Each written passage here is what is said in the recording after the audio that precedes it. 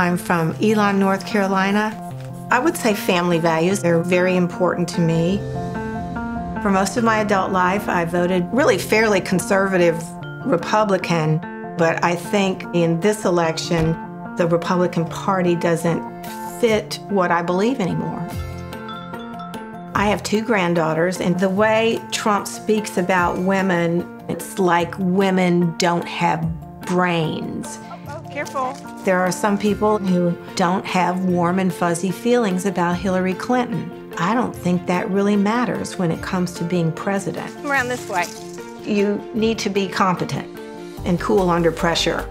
Hillary is much more qualified to run the country. My name's Meg Huffman. I was a lifelong Republican, and I'm voting for Hillary. Local Voices is responsible for the content of this advertising.